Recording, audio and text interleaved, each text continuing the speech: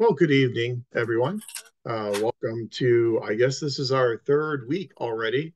After tonight, I guess we will be officially one half of the way through the course, if you can believe that. So the 6 week courses, you'll kind of get used to the pacing of them, but they do go by very, very quickly. 6 weeks is not a whole heck of a lot of time, but we are still able to cover all the material that we would normally cover in an 8 or a 16 week term. So you will get used to it, and after a couple of courses, it'll seem very comfortable and very natural for you. But after tonight, we are halfway through, and since we are almost halfway through, it's probably a good time for us to talk a bit about this midterm assessment. And I made the midterm assessment available on our Canvas site, so I did that, I believe, on Sunday. So it's been up there for a couple of days. The midterm assessment is due by midnight on February 26th. So you've got almost 2 weeks to work on it. And as we had discussed in our first night class with this midterm assessment, it is what we would consider to be an open book type of assignment in that you can use all the information that you have gained throughout the course. It is designed to be very much of an assessment as opposed to a traditional type of examination or some type of a research assignment. This is truly meant to be an assessment of what you have learned in the course and how well you are able to take this information and then apply it appropriately in some real life types of public sector scenarios. So that's how the entire assessment is designed. So therefore, you can use information from our Wednesday evening sessions.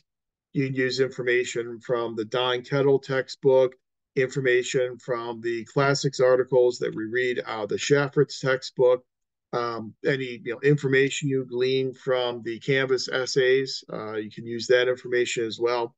So all that information is fair game.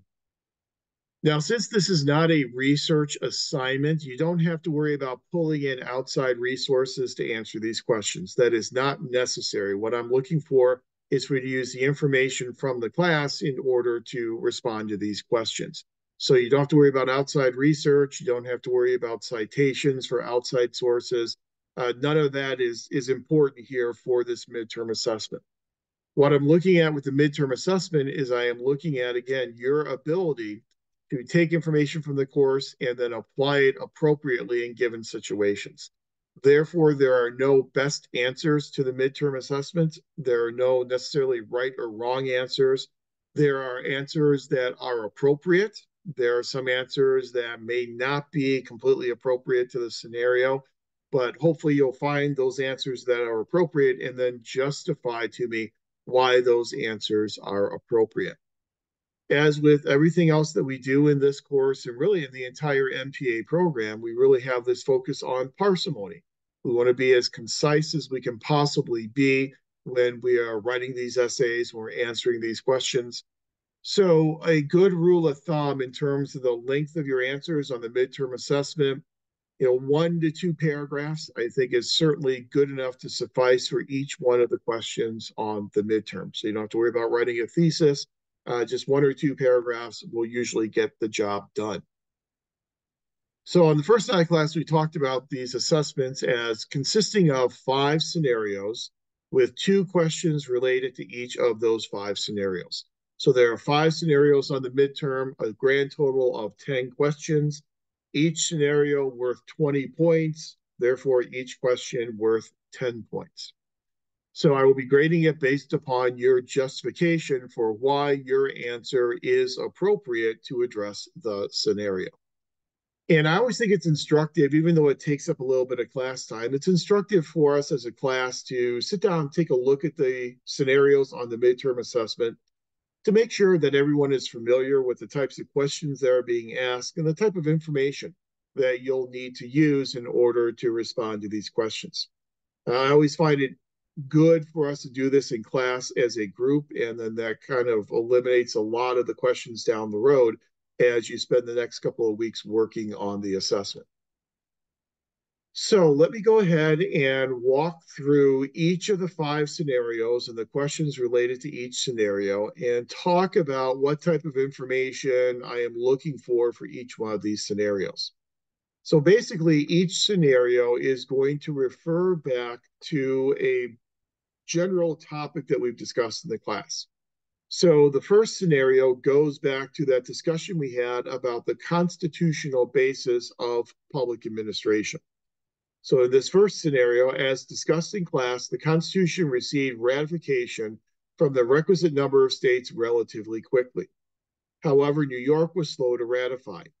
The goal of developing the Bill of Rights and writing the Federalist Papers was to convince the citizens of New York and the Anti-Federalists to support the new Constitution. The work we currently do as public administrators is directly affected by the liberties and the freedoms incorporated in this Bill of Rights. So in question 1A, I'm asking that you select three of the freedoms, three of those liberties that are discussed in the Bill of Rights, and discuss how these freedoms may affect the work of public administrators. So the three freedoms you select, completely up to you.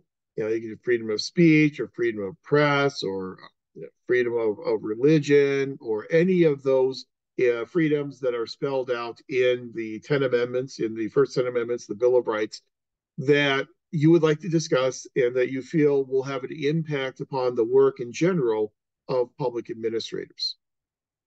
And then in question 1B, Madison made a compelling argument for the new Constitution in Federalist Paper number 39. When we talked about the constitutional basis of public administration, we spent a good bit of time talking about Federalist Paper 10 and Federalist 39. When we talked about Federalist Paper number 39, we said that what Madison did is he took the Constitution and he deconstructed it into its component elements for the purpose of asking the question, is the Constitution national in nature or is it federal in nature?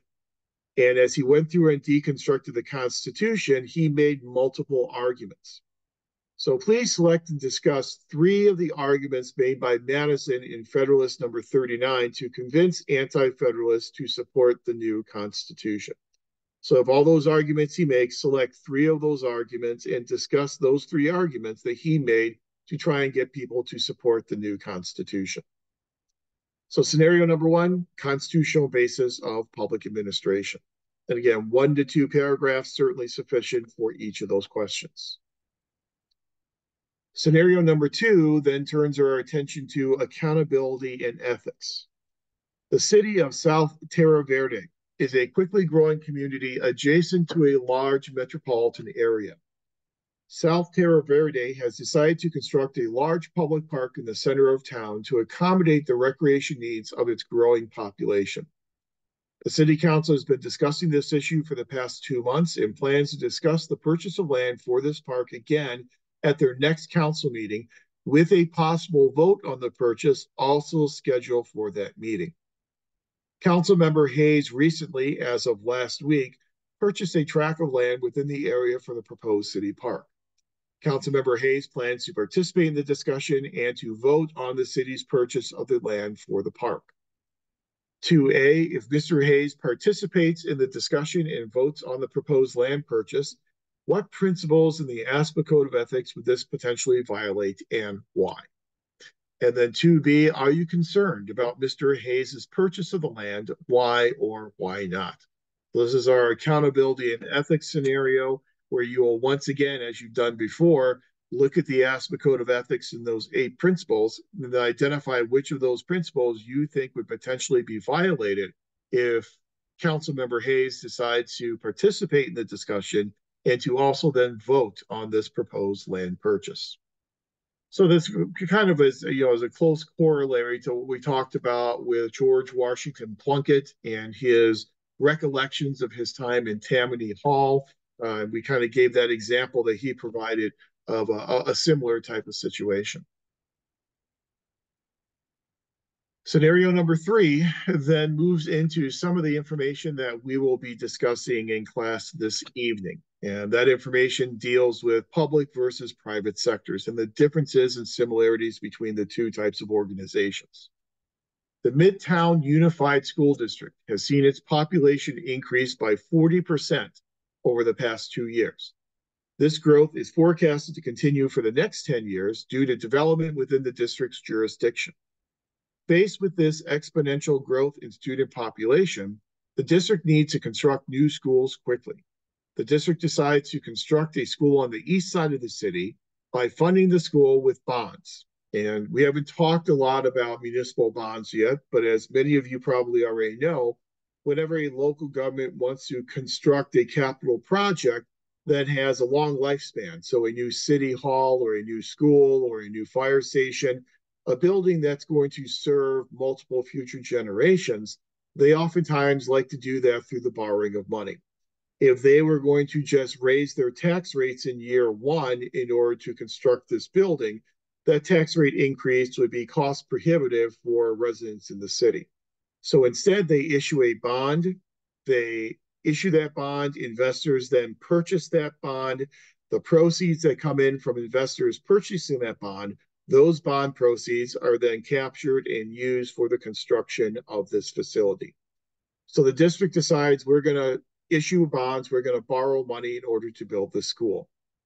The construction costs for this school are estimated to be $65 million, and construction should take about 18 months.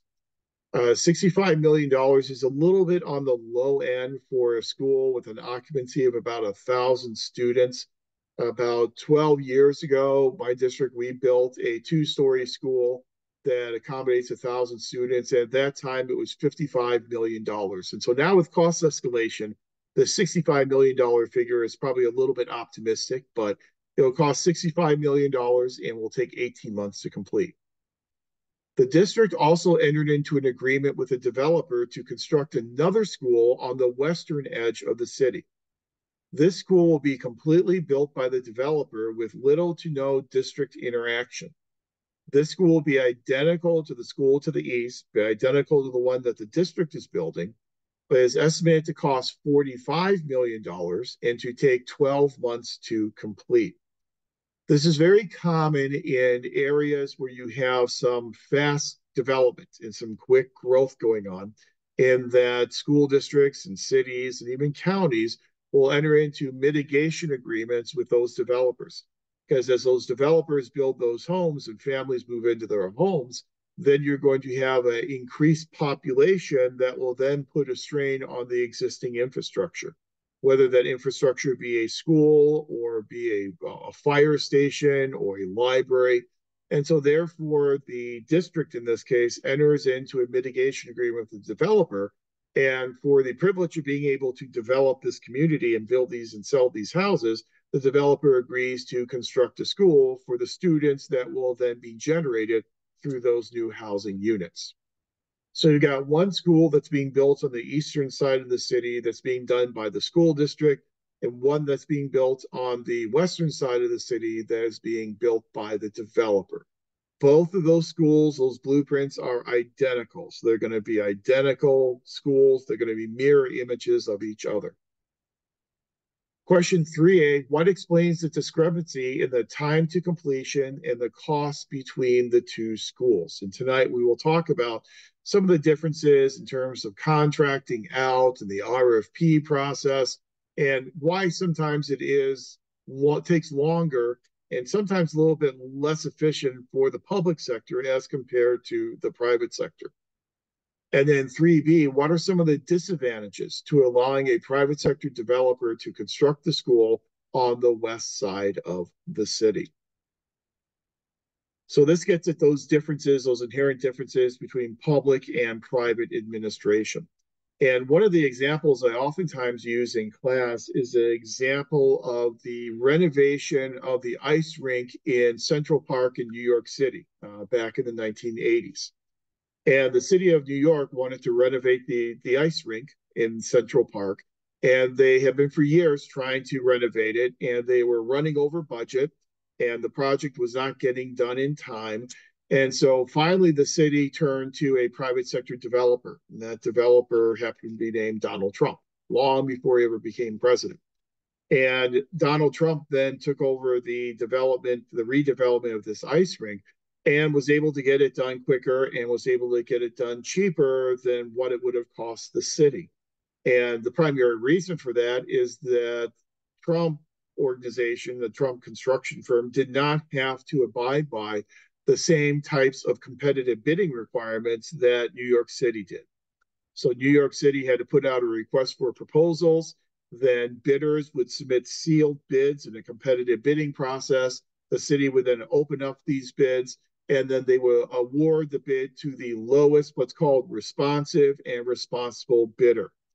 A responsive bidder is a bid that addresses all the parts of this request for a proposal. So if the bid addresses everything that's supposed to be in that project, then it's considered to be a responsive type of proposal, a responsive type of bid. Responsible means that the bidder is fiscally responsible. Here in California, that would mean that the bidder is bonded and that the bidder is registered with the DIR, which is the Department of Industrial Relations here in California. And not only does the contractor have to be registered with the DIR, but all the subcontractors that are included in that bid, all those subcontractors also have to be bonded and also have to be registered with the DIR. If so, then you've got what's considered to be a fiscally responsive proposal from a fiscally responsive bidder. You have now met the requirements of responsiveness as well as responsibility. Sometimes we've run into situations where we have awarded a bid to the lowest bidder, and then one of the contractors that did not get awarded the bid will then file a bid protest. And they will say, well, you awarded this bid to the lowest bidder, but the reason why they were the lowest bidder is because their bid was not responsive to all the elements of the request for proposals. Or one very common bid protest basis is they'll say, well, that contractor, even though that contractor is bonded and registered with the DIR, the subcontractors that they're using for things like cement work and plumbing work, those subcontractors did not have a DIR registration. And if that's the case, then they are correct. And then that bid would have to be thrown out. You'd have to go back and do a rebidding type of process. That's kind of the way in which bidding happens, especially here in California under public contract code.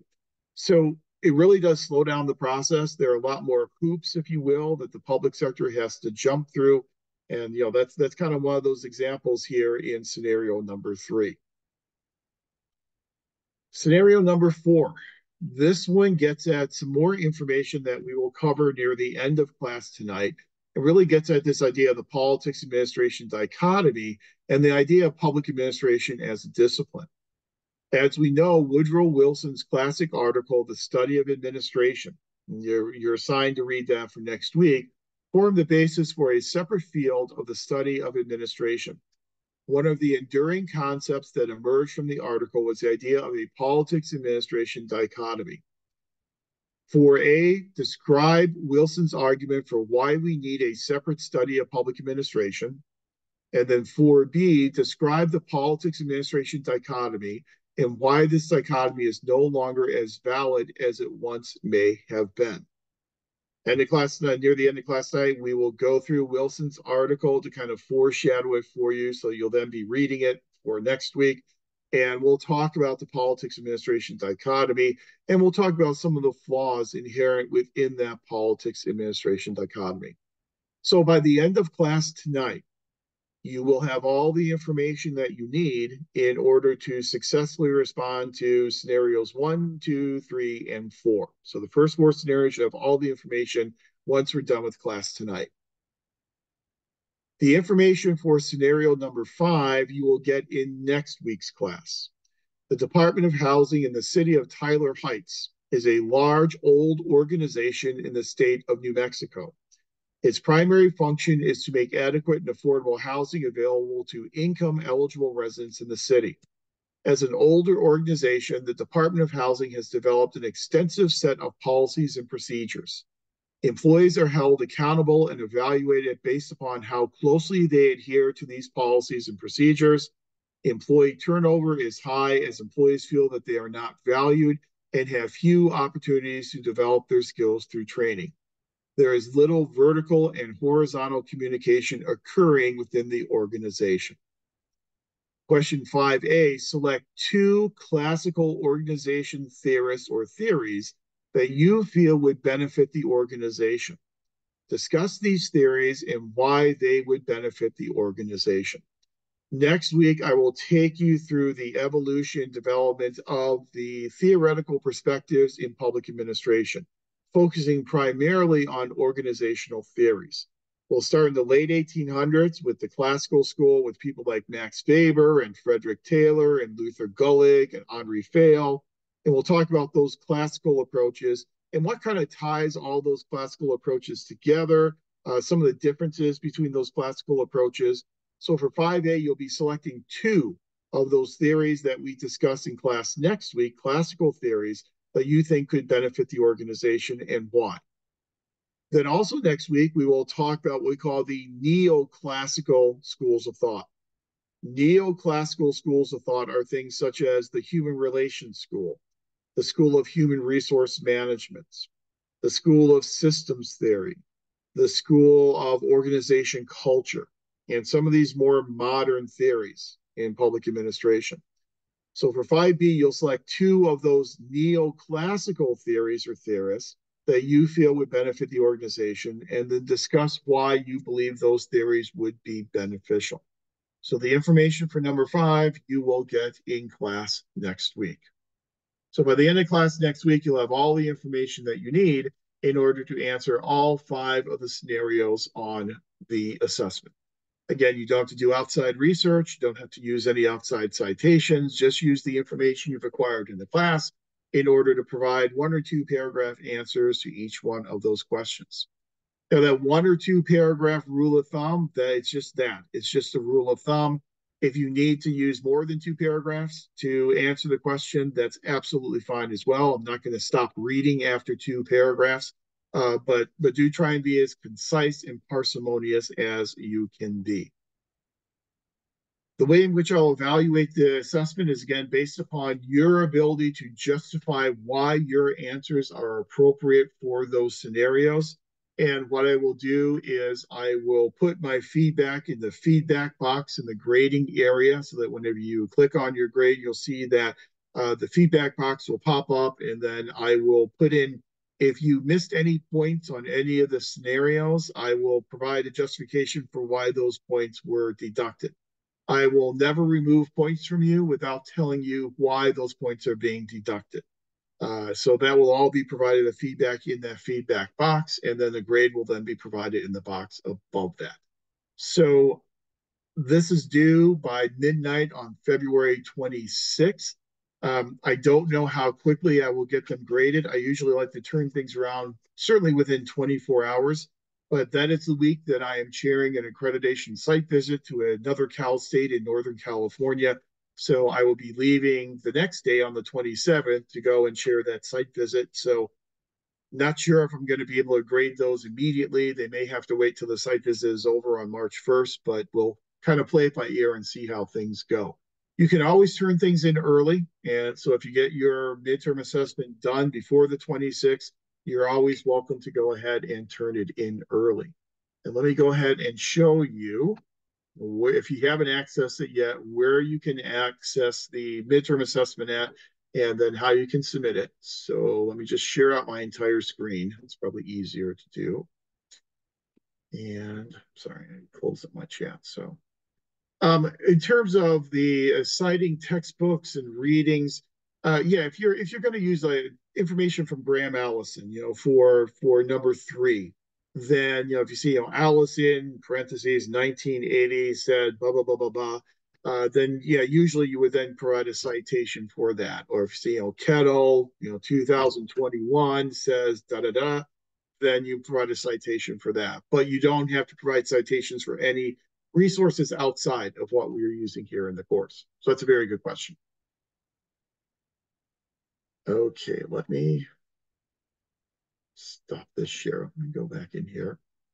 All right, let's try this again. Let's go and share out the screen and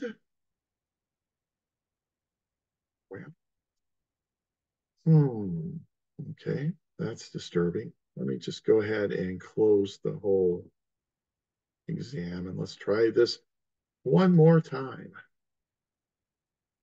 Okay, sharing screen. Okay. And oops, we're getting there. Okay, let's go into our class and I'll show you, if you haven't seen it yet, where you can find the midterm.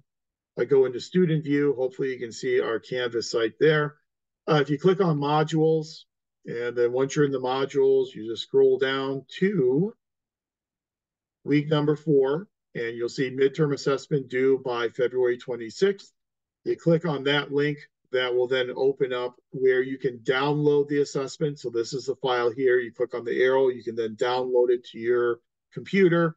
And then I do recommend, it's probably easier for you to just put your answers directly into that Word file. So for question 1A, below question 1A, just go ahead and put your answers in there. For 1B, put your answers below 1B. A lot of people like to put their answers in a different color font just to make it stand out a little bit from the questions. And so some people use red font, some use a blue color, whatever you're comfortable with is fine. But just enter your answers directly into that Word file. Then you can save it. I don't have any preordained saving conventions in terms of what you name the file. Some of your instructors, as you move through the MPA program, will be that specific and tell you exactly what the naming convention is. I don't do that. So you can name the file whatever you'd like to name it. And then all you have to do is when you're ready to submit, just click upload, and you can then attach the file, submit it, and then it'll go directly into the assignment Dropbox. The nice thing about this in Canvas is that whenever you submit an assignment, it then on my main screen pops up as a to-do item. I can just click right on it, review your exam, provide feedback in the feedback box as well as a grade, hit submit, and then that grade will then automatically populate into the gradebook area. So that is where you will locate the midterm assessment. Okay. All right. Question by Kristen and Texia, and citations need to be in APA format. Yes. All the citations we use in the program all need to be done in APA format. That is correct. And that's something that holds true not just for this class, but for all your future courses in the DL MPA program as well. So that is due on February 26th. Do you want the file uploaded as a Word or PDF? Word is preferable. So if you can do it as Word, that would be great. If you do it as PDF, I can still review it. I can still add comments, but Word usually works a little bit better. Then in addition to the midterm assessment that's due on February 26th, then you also have Canvas essay number 3 that's also due on February 26th as well. So you don't have a Canvas essay due next week. Your next Canvas essay number 3 is due the following week on February 26th. But as always, you can go into your Canvas essay early if you like. The discussion board prompt is already there. And for Canvas essay number 3, you will be taking information that we covered tonight on public and private sector similarities and differences. And you will be taking a public organization and then comparing it to a private organization. 2 similarities and 2 differences between a public organization that you choose and a private organization. If you are currently in the private sector, you just reverse the logic and you will take your private organization or a private organization you're interested in, and then 2 similarities and 2 differences between that and a public organization. If you're in a nonprofit organization, then 2 similarities and differences between a nonprofit organization and either a government organization or a private sector organization. You can kind of pick which organization you want to focus on. You do not have to use your own organization. I know that sometimes it gets a little touchy and a little awkward when you're talking about things within your own organization in a public forum. I certainly understand that. So you do not have to use your own organization. You can use any organization you're familiar with or any organization that you are interested in. I've looked at the responses from Canvas essay number 1 and Canvas essay number 2. They've all been very good. You're doing exactly what you should be doing. And so just kind of replicate what you've been doing so far in the Canvas essays for Canvas essay number 3, and then everything should be very good. So 26, Canvas essay number 3, and then the midterm assessment. As you work on the midterm assessment, if any questions pop up, feel free to shoot me an email, and I'm happy to answer any questions that you may have. I'm doing some traveling over the next couple of weeks, and so next week I'm going to DC for several days. come back home, and then a day later, I'm going to Northern California for this accreditation site visit. So between next week and March 2nd, I'm going to be kind of on the road a lot, but I'll still certainly have access to my email and be able to answer any questions that you may have. Okay. Any other general questions at this point in time about the midterm assessment or anything at all?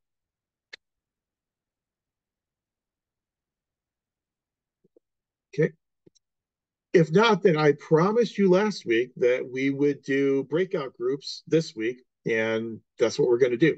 And so we'll start out our session tonight by breaking you up into groups. And as I foreshadowed last week, what I'd like each group to do is I'd like each group to think about and settle on some ethical issue, some situation where there was an ethical violation. And again, it doesn't have to be your organization, but just something you're familiar with, an ethical violation, and then talk about what principles in the ASPA code of conduct you think your group feels were violated in this ethical violation, in this ethical or unethical example.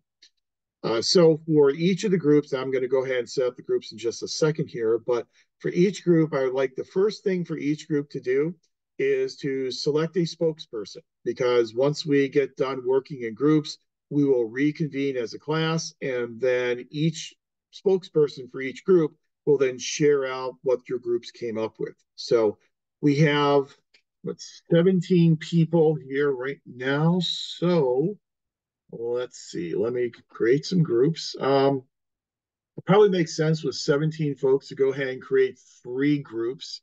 So I'll create 3 groups, and then people will be randomly assigned. So I've gone ahead and created the group. So room number 1 has 6, room number 2 has 6, and room number 3 has 5.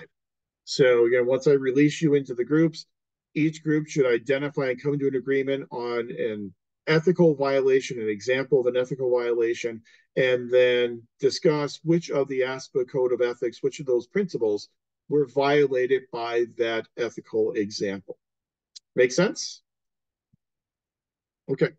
I think what we'll do is we usually spend about half an hour or so working on this in groups. So I'm going to open up the rooms. You'll go into your room, assigned room, spend about half an hour working on this. I will give you a little countdown. And so when there's 5 minutes left, I'll broadcast all the groups, let you know 5 minutes remaining. I'll give you a 2-minute warning.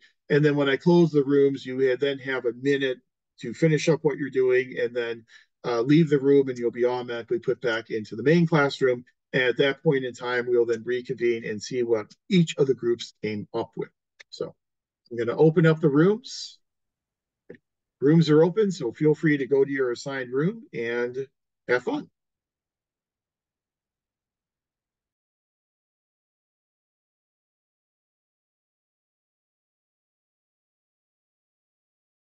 Max Weber is an interesting guy, because Max Weber really did believe that organizations were the highest level of rationality.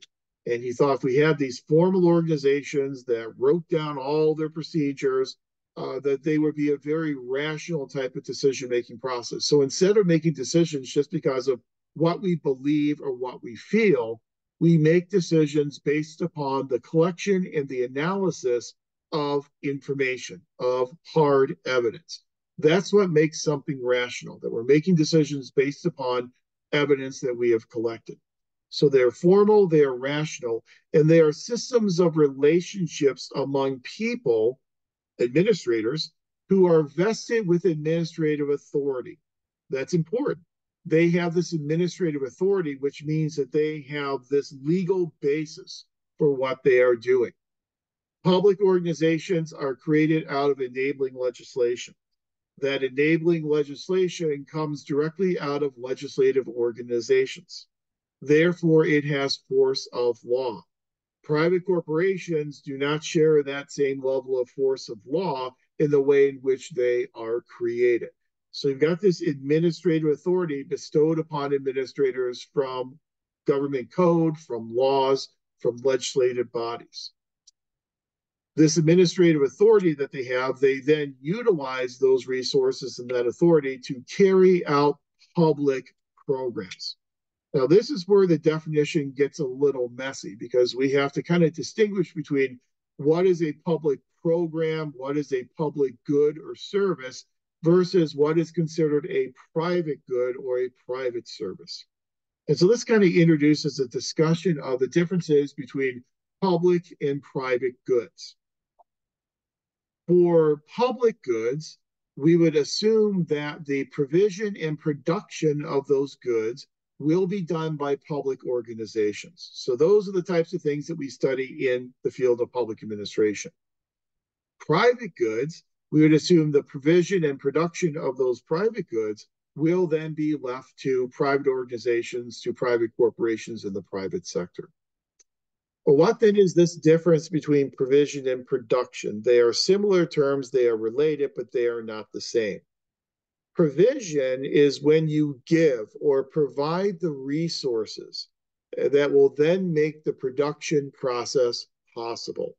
So for the DLMPA program, the provisions, the resources are coming from the fee structure that you are paying or that your employer is paying, some of the support that's kicked in from CPACE. Those are the resources that then make the production of MPA education possible. And the production of the MPA education is what happens here tonight and what happens in all the courses that you'll be taking in the DLMPA program. So provision is giving the resources, production is actually creating the good or the service or actually implementing that program. So if we're looking at a pure private good, we would anticipate seeing private provision and private production. So you think about something like a Three Musketeers bar, not to advertise one type of candy bar, but a Three Musketeers bar. That is what we consider to be a pure private good. It is made, the candy bar is created with private sector resources, the money that comes into that corporation from the profits from sales of other candy bars. And so they're private resources. The production process is a private factory that is then creating this candy bar. Now, admittedly, there can be government regulation over that production process. We want to make sure that the workplace is safe for workers. We want to make sure workers are not being exploited. We want to make sure that that company is not polluting a river, creating some of those negative consequences. We want to make sure that the candy bar itself is safe so that people can consume it without getting sick. So there are government regulations, but for the most part, it's a purely private provision and production type of process.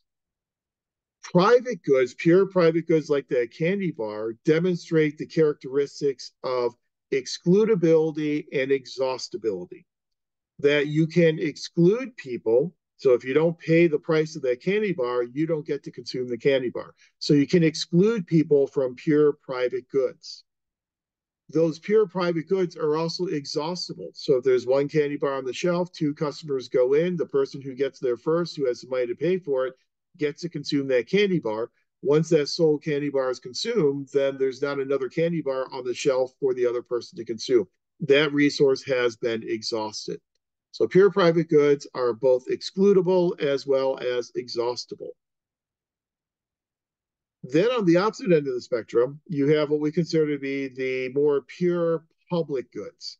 Pure public goods are just the diametrically opposed opposite of a pure private good. A pure public good will be non-excludable and non-exhaustible. So something such as the provision of national defense is usually considered to be a pure public good. Again, admittedly, there is a role that the private sector plays through contracting out. And so the DoD will enter into contracts with Boeing and for other companies in order to create these implements of war, whether they be planes or missiles or whatever. They will create those under a government contract. However, the actual contracts themselves are being paid for by the government. So the resources are government resources paying for those contracts. And then the actual production of national defense will be done by Army and Navy and Marines and Air Force and these public types of entities. National defense is considered to be non-excludable and non-exhaustive in that it's non-excludable. The benefit that I get from national defense, if I feel I get a greater sense of safety from national defense than you do, You can't charge me a higher amount for national defense than you get charged just because I get more of a benefit. And so you don't have that chargeability type of mechanism with a pure public good. And you don't have that exhaustibility either, that the benefit I get is not reduced by the benefit that you get from national defense. So it's a pure public good. We typically see a heightened role for public to play in both provision as well as production of pure public goods. So those are at the opposite ends of the spectrum from each other. Those are relatively easy for us in the study of public administration to determine, yes, this is something done by government that we study. This is something that's done by the private sector that is usually more the domain of an MBA program to study. Where it gets a little muddy and a little complicated is in the gray area between those two extremes. And so there are two types of goods that fit within that gray area. And those two different types of goods are what we refer to as toll goods and common pool goods. Oops. Toll goods and common pool goods. A toll good is just what it sounds like. It's like a toll road. And so with a toll good, you can exclude people from getting the benefits of that good, but it's difficult to exhaust and use that good up. So you think about a toll road, and I know today we have transponders and all that fancy stuff. You know, back in the day, you had a little basket there, and we had the bar, and then you would pull up to that bar that was down. You throw your coins in the basket. If you throw in the right amount, then the bar goes up, and you drive through and can drive on the toll road. Everyone who has the correct amount of money that puts in the basket, they can then drive on that toll road. So it essentially is excludable in that if you don't have that money and you don't have the money to put in the basket, the bar stays down. You are then prohibited from driving on that toll road. So it is an excludable type of good, but it's non-exhaustive in that everyone who pays, the bar goes up and they get to drive on the toll road. You may have to wait until I get out of your way to free up some room on the road, but that's considered to be something that is non-exhaustible. So it's excludable and non-exhaustible. That's a toll good. Then the opposite of a toll good is a common pool good. And a common pool good, they tend to be more non-excludable, but they tend to be exhaustible. So you think about something like natural resources, mineral pool rights, those types of things kind of fall into that common pool type of category. The toll goods and common pool goods, we can certainly have a mixture of public and private participation in provision and production. So the most common mixture we tend to get is through contracting out. So government will put out a request for proposals for the construction of a building, and then the contractors will then submit their bids. They seal bids in this competitive bidding process, and the government will then enter into a contract with this private sector corporation to then construct that building. The provision is on the public side in that the public organization is paying for this contract. The actual production of creating that building, constructing that building, is then left to the private contractor. So there you have public provision, but you have private sector production. The opposite of that, private provision and public production, those examples are not quite as prevalent. So when you got an example like that, think about a situation where you have a concert promoter. That concert promoter is putting on a concert, and so they obviously want to have security at that concert. So they hire the local police department to come and actually do the security at that venue. Local police department is then being paid for their time in doing the security. So the provision is private and the production is then public. But it's an important distinction when we talk about this idea of public programs, public goods, and public services. It depends upon the good or service or program, just how public or how private it really is. And defining something as being public or private in nature will then give us a lot of insight into the proper role of government, of public organizations, of public bureaucracies in the provision and or the production of those goods and those services. The problem, as we said before, with public bureaucracies is that people tend to treat bureaucracy as a monolithic term, and they also tend to have very negative perceptions of bureaucracies as well as public administrators, as well as bureaucrats within those organizations. The contention sometimes among the public is that the bureaucracy is really too inefficient to accomplish much of anything of value, but at the same time, it is occupied with bureaucrats who tend to be very efficient users and sometimes abusers of power and public resources. So that kind of gets back to what we did in our breakout groups. We had some really great examples of administrators who were efficient abusers and misusers of power and resources. I think a lot of us would disagree with that contention and say that hopefully most of our administrators are ethical. They are there to promote the public service above their own private interests, but that doesn't really limit this contention on the part of some members of the public. But in public administration, we are studying public bureaucracies. Public bureaucracies are these public organizations that are these formal, rational systems of relationships. And that's what we tend to study in the world of public administration. One thing we have come to realize over the years is that public administration really does suffer from this crisis of identity, in that public administration sometimes struggles to separate itself from the world of business and to show how it is distinct from private administration. So we're going to spend some time tonight talking about some of those notable distinctions between public and private organizations, public and private sector. One of the most notable ways in which the public sector is different is what we had already talked about in terms of administrative authority, the role of public authority. That we have public administrators who are endowed with these legal types of authority, this legal basis for their actions, for their behaviors, something we don't necessarily see in the private sector. We also know that there are some organizational processes in the public sector that are characteristic of public organizations that we don't always see over in private corporations. And so, as we'll talk about a little bit later on tonight, things such as the staffing function, managing human resources. There are some specific processes that go on in the management of public human resources that we don't see going on in the management of private human resources. Same type of thing with the management of fiscal resources as well. Another way to look at some differences between the two sectors is in the public sector, public administrators and public organizations tend to be involved in both policy formulation as well as policy execution. And I tend to use the word execution interchangeably with implementation. When you go on to your 670 course and a couple of courses down the road, Dr. Matthews will talk to you about the different phases of the policy process. You'll talk about policy formulation, policy implementation, or execution, whichever word you like to use, and then policy evaluation.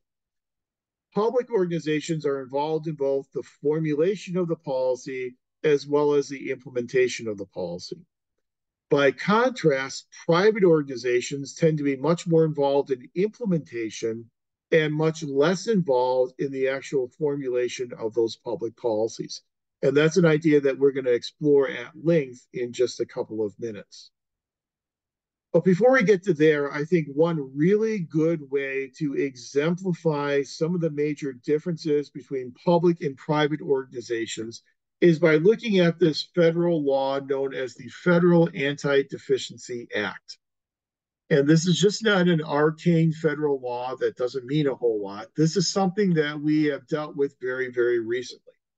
So in this Federal Anti-Deficiency Act, the Federal Anti-Deficiency Act forbids government officials, public administrators, from spending on anything that is not explicitly authorized by law.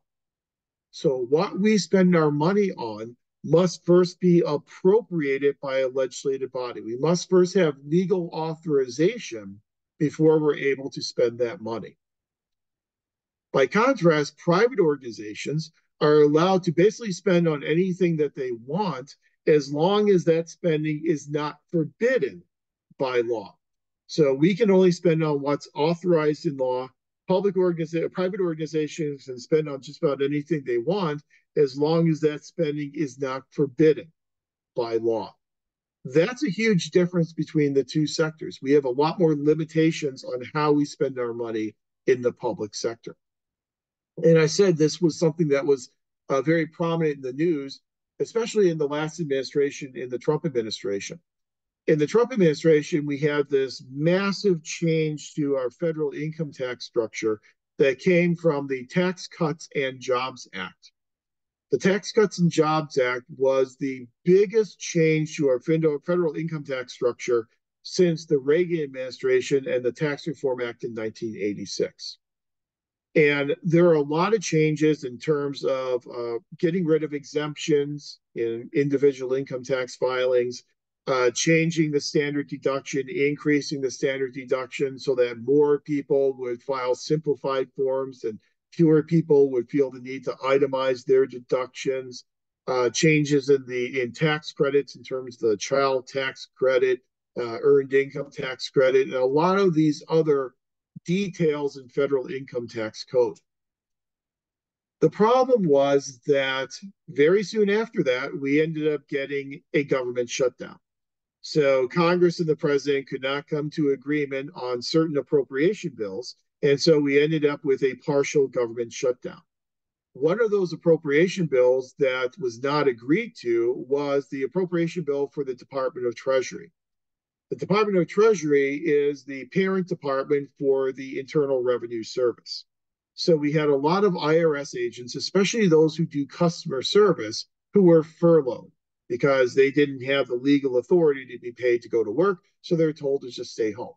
So when they were furloughed, we had all these taxpayers who had all these questions about what the Tax Cuts and Jobs Act meant for their tax forms.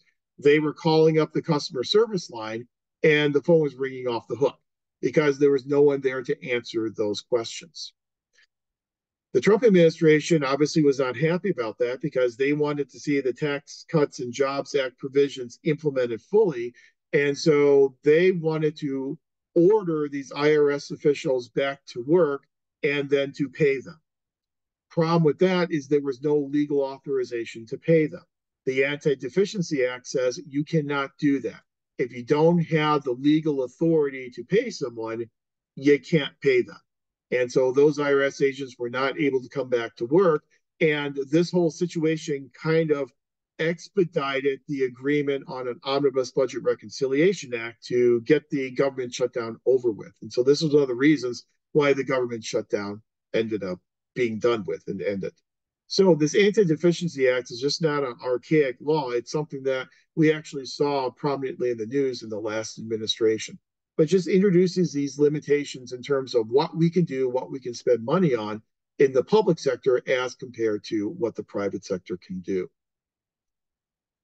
One of the articles that you were assigned for this week out of the classics textbook was this article by Graham Allison. And it's article number 36, I believe, on page 384. I hope you had a chance to take a look at it.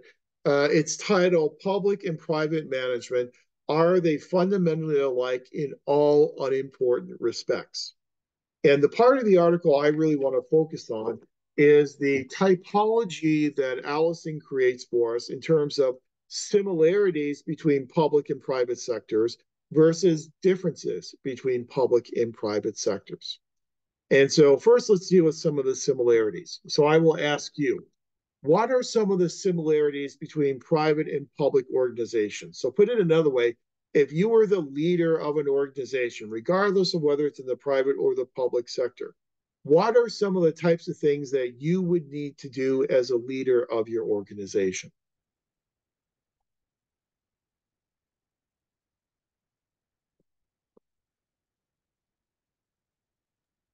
What do all organizations? There we go. Yeah, Renee says planning. Absolutely. All organizations need to engage in strategic planning. We need to do strategic planning. We need to identify our goals and our objectives, then put together our action plans in order to try and achieve those goals and those objectives that hopefully are in alignment with our organizational mission. You see that in the public sector, you see that in the private sector. As Alyssa says, budgeting. Money is the lifeblood of an organization. If you don't have funding, you cannot pay for the daily operations of your organization.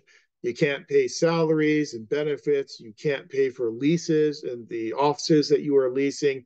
You cannot pay for supplies that you're using on a daily basis, maintenance costs, utilities.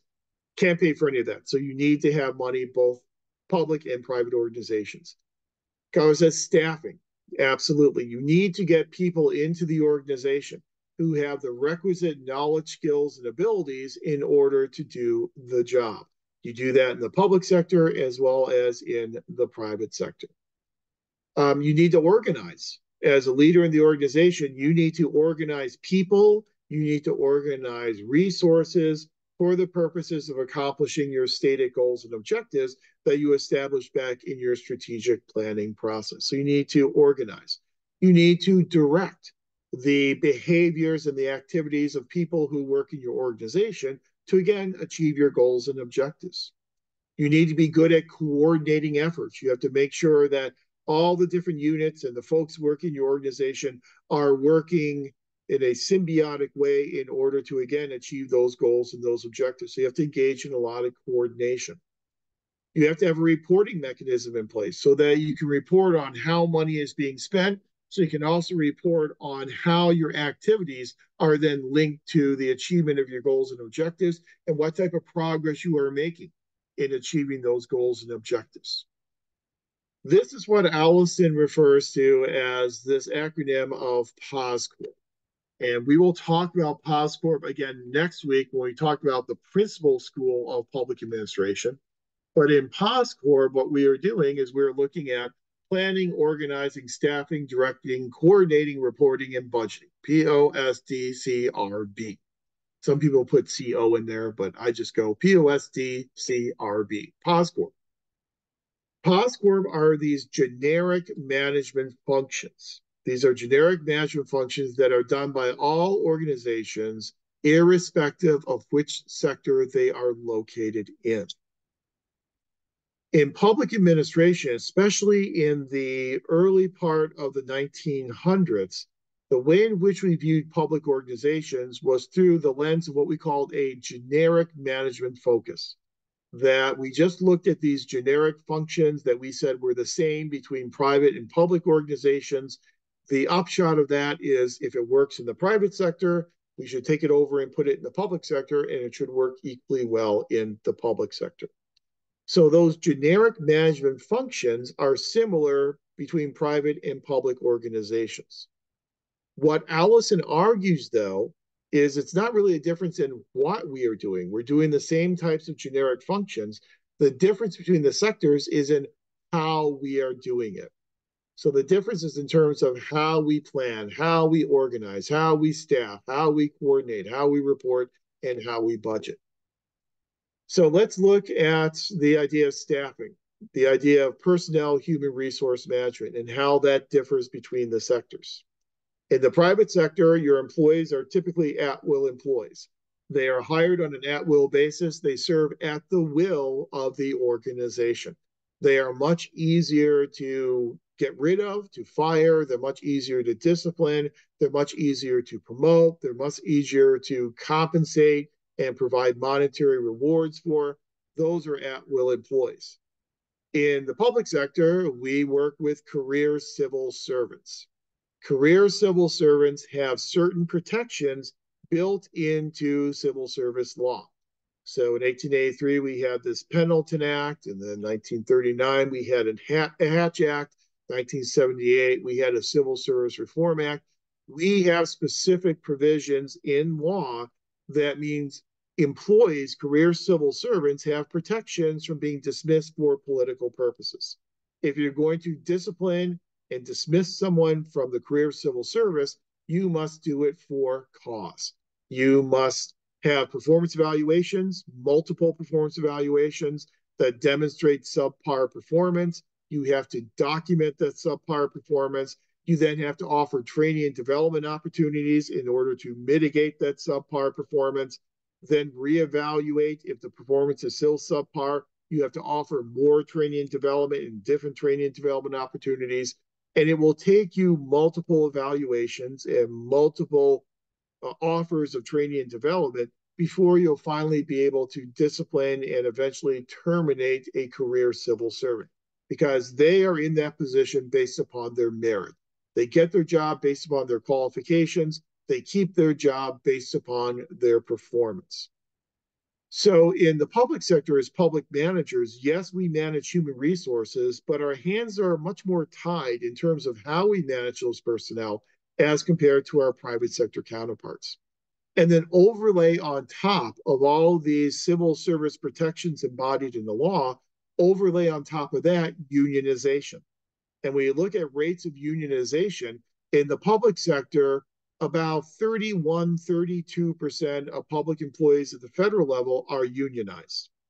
Compare that to the private sector, where about 11 or 12% of private sector employees are unionized. So much higher levels of unionization, which means that we have collective bargaining agreements that we also have to adhere to.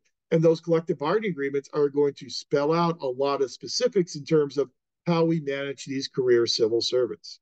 So we'll have stipulations in there in terms of how they are evaluated, how frequently they're evaluated. We'll have stipulations in there about opportunities for professional development. We'll have stipulations in there in terms of how people are disciplined and eventually perhaps terminated from their positions. All that will be spelled out in that collective bargaining agreement on top of the civil service regulations. So we are much more limited in how we can manage our staffing, manage our personnel. We measure performance in both sectors. That's something that we always have to do. If we're not performing well, we want to address that subpar performance as an organization. But the way in which we measure performance in the public sector is obviously different than the private sector. In the private sector, you have much more empirical quantitative measures of performance. So you're running a widget factory. That widget factory is in the business of creating the highest quality widgets possible to sell as many units as you can possibly sell.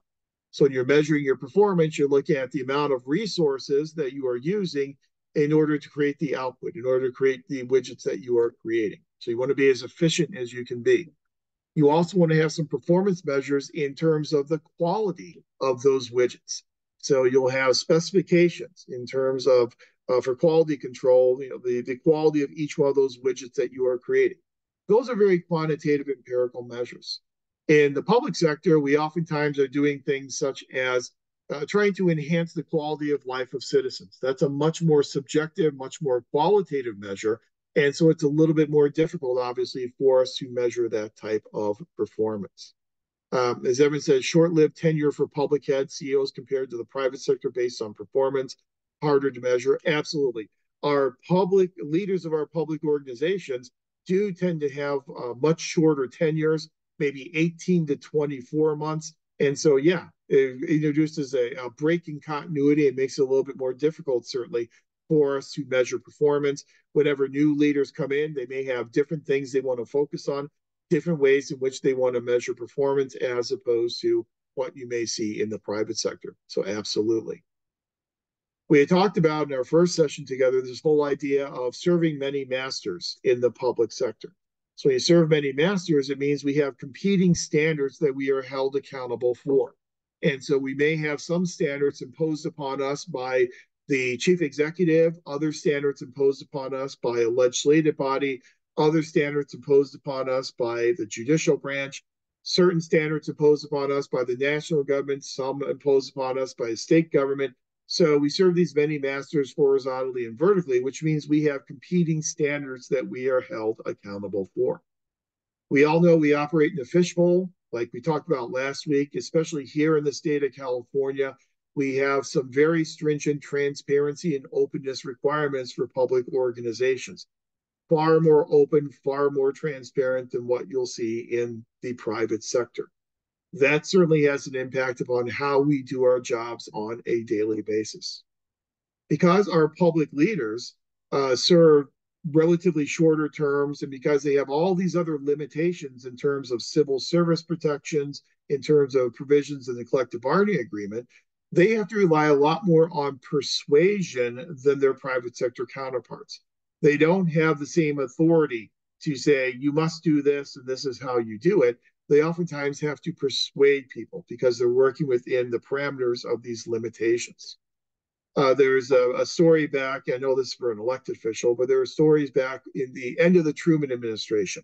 And when Truman's administration was ending and Dwight David Eisenhower was coming into the presidency, Truman said that Dwight Eisenhower would be the most frustrated man in Washington, D.C. Because Eisenhower was coming from a military background. He was used to telling people, do this, and they would do it. Because if they didn't do it, then they would be in the brig or they would be demoted. So could get people to do things very quickly. As president, he found out he had to use the power of persuasion. And as Richard Neustadt tells us, persuasion is one of the most powerful resources that a president has. I would argue that's also one of the most powerful resources that public managers have as well. As Evan points out, in addition, got limitations that come out of these memoranda of understanding. Sometimes you have MOUs between certain different public organizations. Sometimes if you have public-private partnerships, you'll have MOUs between public and private organizations, public and nonprofit organizations, sometimes MOUs between state and local government and federal and state or federal and local government.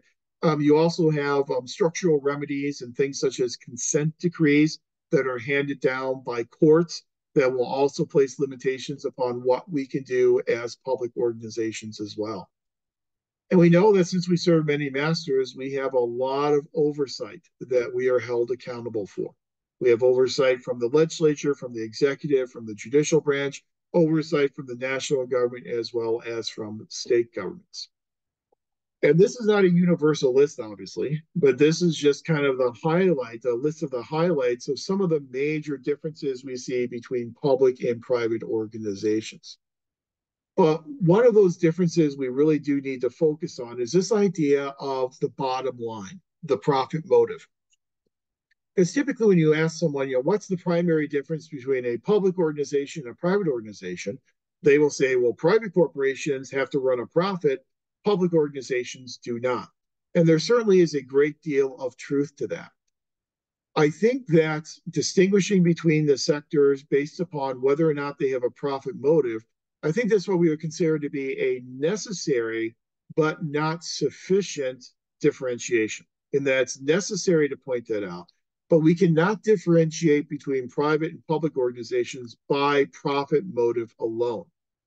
Because we know we do have some government organizations, such as government corporations, that are enabled to run a profit. So they do try and run a profit. So something like the U.S. Postal Service is a government corporation. It technically has the ability to run a profit. Now, typically it doesn't, but that's another story for another day. But government corporations have the ability to run a profit. Yet they are government corporations. They are under the auspices of the government. They are still considered to be a public organization. On the flip side of the coin, we have some private non-governmental organizations that are nonprofit in nature. A nonprofit organization, the goal of a nonprofit organization is to advance a social agenda, to provide for the welfare of the public in terms of the provision of certain types of services. It's not to run a profit. They are precluded in terms of their nonprofit status from running a profit. So we can have private organizations that do not run profits. We can have public organizations that do operate to run a profit. So this profit motive is important, but it is not solely sufficient for distinguishing between public and private organizations. What I think is a lot more useful in distinguishing between public and private organizations is to go back to this point that we raised a few slides ago about the role that public and private organizations play in policy formulation versus policy implementation and execution. So we know that public and private organizations both engage in policy implementation. For public organizations, they are the ones that are most directly responsible for implementing these policies and these laws that come out of a legislative body. But we also know that private corporations also have a role to play in implementation. Again, you think about things like government regulation. That government regulation is then something that needs to be adhered to by those private corporations. So we oftentimes say, okay, with these regulations, we are going to say, private corporation, you must carry out these regulations, which means they are involved in policy implementation. The big difference between the sectors is that while both sectors are involved in policy implementation, it's really the public sector that is much more involved in policy formulation. It's these public organizations that oftentimes contribute to this formal policy formulation process. So, as we said, policy execution, implementation is carrying out the laws. Policy formulation is actually designing and putting those laws together. So administrators are involved in policy formulation in terms of providing advice to elected officials in the creation, the formulation, the design of these policies.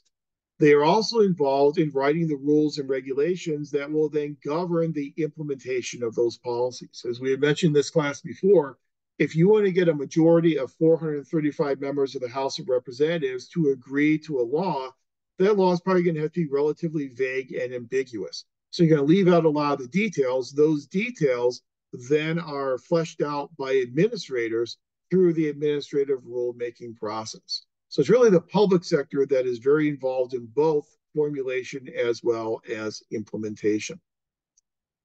Well, I love the question, so what? So what? So we have these administrators involved in policy formulation. What difference does that make? That makes a couple of important differences. One important difference is whenever you involve administrators in the formulation of policy, you end up with more technical public policies because these folks are the ones who are the experts in these policies. So they will bring their specific competence in this policy area to bear in the formulation of the policy. So we tend to get much more technical policies with a lot more jargon whenever administrators are involved in policy formulation. And then the second important artifact of that is whenever we involve administrators in formulation, those administrators are under the direct auspices of the chief executive because they are part of the executive branch. So whenever we have these executive officials involved more in policy formulation, we are expanding the role of the chief executive in policy formulation as well. So it really does make a difference why we have public administrators involved in the policy formulation process. So that basically means that at times we have administrators who are involved in the political side, the creation of policies, while at the same time being involved in the administrative side, the implementation and the execution of those policies. That dichotomy between the political side and the administrative side is what we get out of Woodrow Wilson and his very famous article, The Study of Administration. But we're at 8 o'clock now, so I think we're well past time for a break. So let's go ahead and take a break. Let's take a break until 8:15. And then we'll come back at 8:15 and we'll talk about Woodrow Wilson and this politics administration dichotomy. And we'll talk about what the politics administration dichotomy meant in the late 1800s versus what it means today and why it's probably much less true today than it was back then. And then we'll kind of distinguish between some of the motivations of administrators in policy formulation versus the motivations of elected officials in the policymaking process. So come on back at 8:15 and we'll continue our discussion with Woodrow Wilson and the politics administration dichotomy.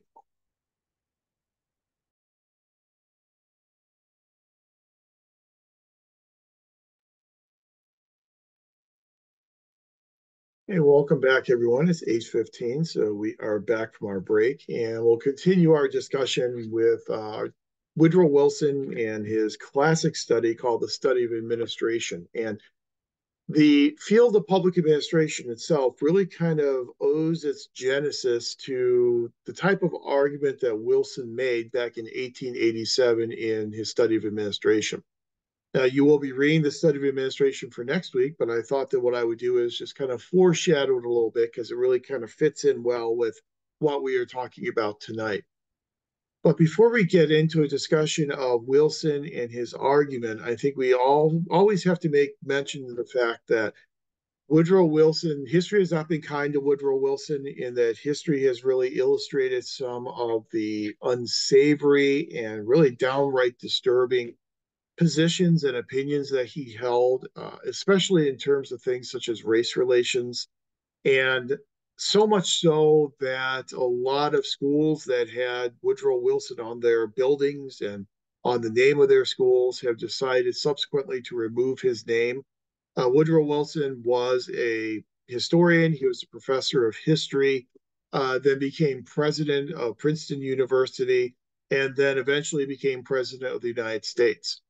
The very well regarded school at Princeton, the Woodrow Wilson School. It's still called the Woodrow Wilson School, but they have removed the name Woodrow Wilson from the building.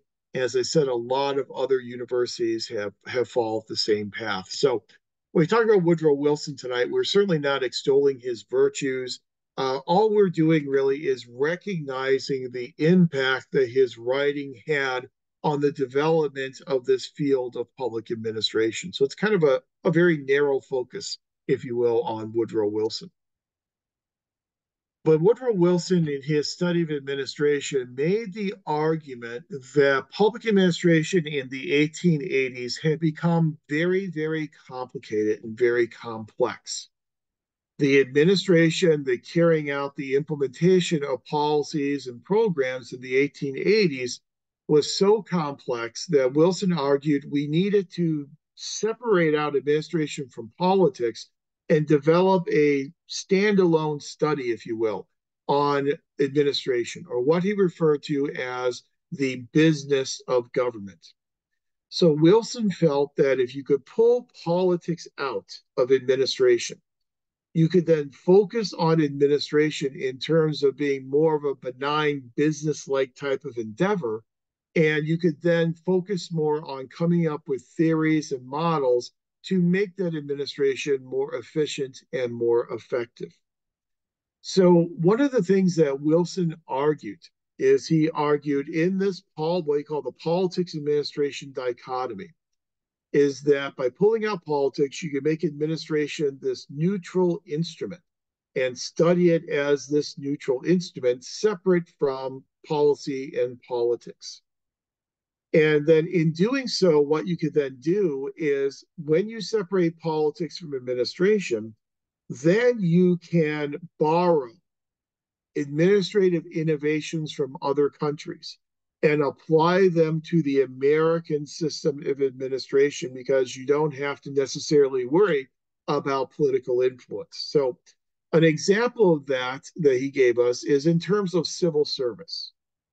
So, for throughout most of the 1800s, from the 1820s until the 1880s, government employment was primarily based upon not what you knew. It was not based upon your qualifications, but rather it was based upon your allegiance to political parties and to winning candidates.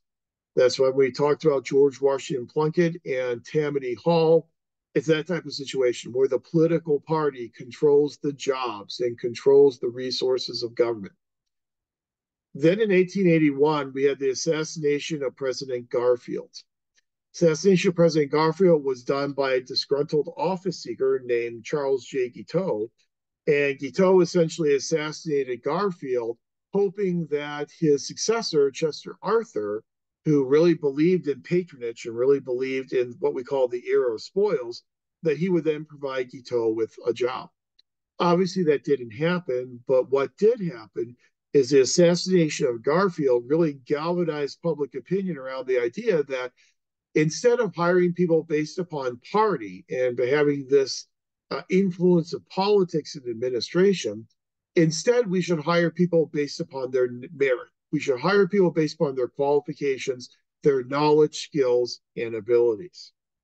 So in 1883, we get this piece of legislation called the Pendleton Act that introduces an era of merit, where people would be hired based upon their qualifications.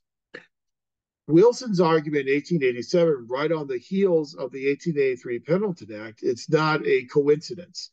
And so Wilson is kind of agreeing with this focus on administration and competency in administration. So in this era of merit with the Pendleton Act, we bring career civil service into the federal bureaucracy, hiring people based upon their qualifications. We did not invent civil service. in the United States. Civil service existed for many years before that in other countries. One country that had a very vibrant system of civil service was England. So, what Wilson argues in his article is that we can borrow some of the innovations in the British civil service system and bring them over and apply them in our system to make our system of administration, what he called the business of government, much more efficient and much more effective. So, some of the examples of things that he wanted to bring over from the British civil service system. One example was the use of examinations. So in England, they used examinations in order to test people to make sure they had the competency and the qualifications to become part of the civil service. The system of examinations they used in England was a system of closed examinations, in that those examinations were not open to everyone. They were only open to a certain number of people. So they were very closed types of examinations. Wilson makes the argument that we'll borrow this innovation of using examinations, but to apply it to our more open political culture in America, we need to make it open examinations. So we need to make these examinations open for anyone. So anyone can sit to take these examinations to then earn a job in the federal bureaucracy. So he took closed administrations and we made them into closed examinations, made them into open examinations. Another example he gives us is in the British system of civil service, you could enter from the private sector into the public sector. But when you did that, you had to go all the way to the bottom of the civil service and work your way up. So you could be a leader or a manager of a prominent private corporation, and you decide you want to go and work for government because you want to work in the public interest. You would have to then go to the lowest level of the civil service and then work your way up through the ranks of the civil service. Obviously, Wilson recognized that's not going to work here in the US. So instead, in the Pendleton Act, what we did is we allow for lateral entry. So if you were a leader or manager at a high level in a private corporation, you could then enter the public sector at that same level. We allowed for that lateral entry. Again, because we had this more open type of political culture. That was only possible because we had this focus on the study of administration. Now, there is a line in the Wilson article that is oftentimes overlooked when people talk about this politics administration dichotomy, the political world versus the administrative world.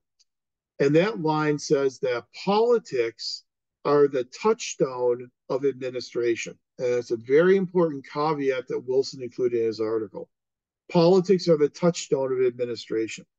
So whenever we bring these administrative innovations into our system, we have to first make sure that they match up well with our political culture.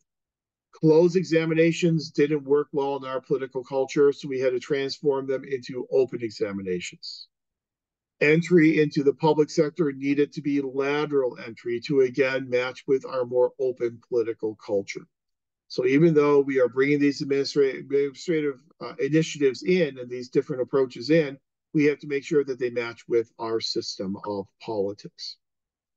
Now, this idea of separating politics and administration is instructive for us in the development of the study of public administration.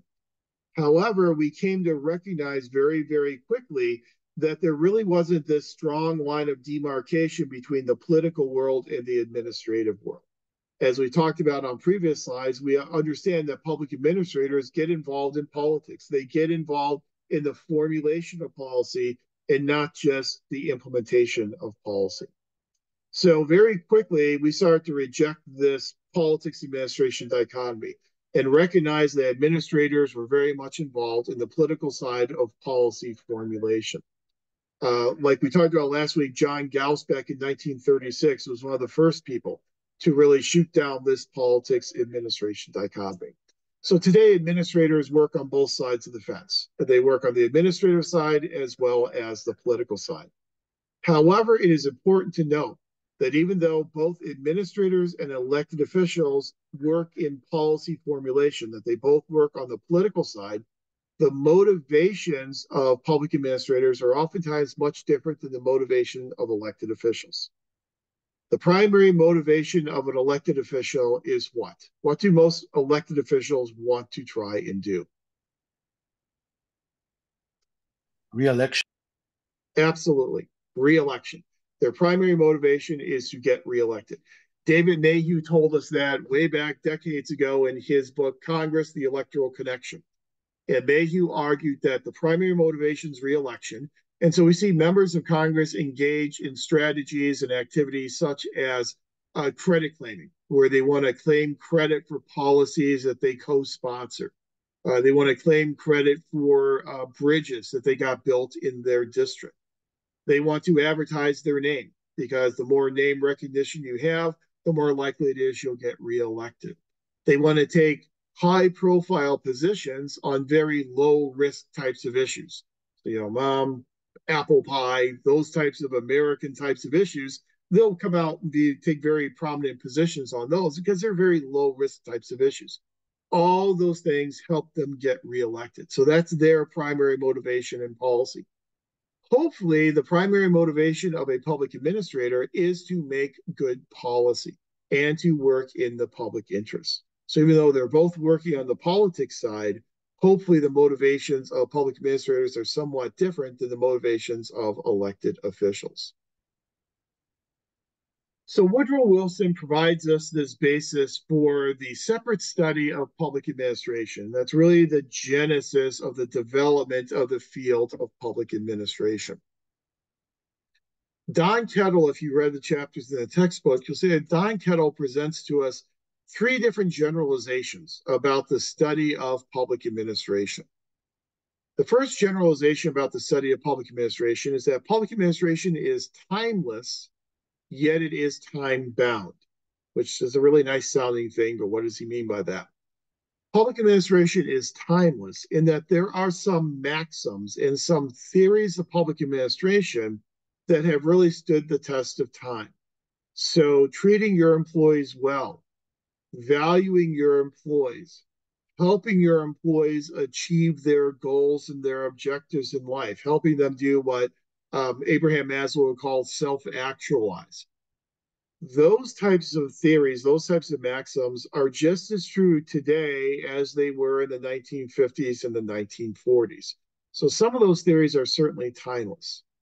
However, a lot of the theories that we've developed in public administration that we'll talk about next week are also time bound, meaning that they are artifacts of their time.